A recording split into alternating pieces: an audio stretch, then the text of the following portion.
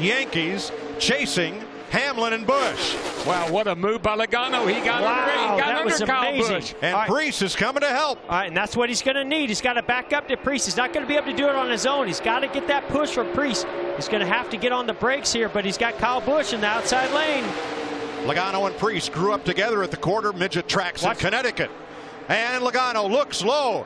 Top lane gets filled. It's Kyle. Kyle Busch in the top lane. Logano on the bottom. McDowell, the second yellow car. Where will he go? So interesting that McDowell decided to go with Kyle Busch, but here comes Eric Jones on the inside. Denny Hamlin.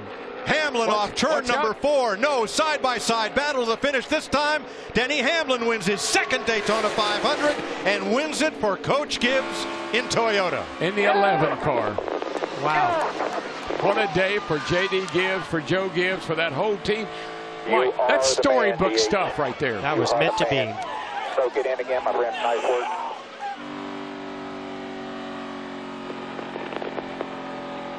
Awesome job, Chris. Team, I'm really proud of you guys. It's going to be a great year.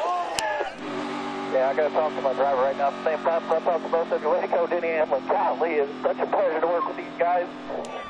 Thank you very much. That's emotion. I'm trying not to show it all week, but here we are. Daytona 500 champ. Thank you. The Joe Gibbs Toyotas finish 1, 2, 3.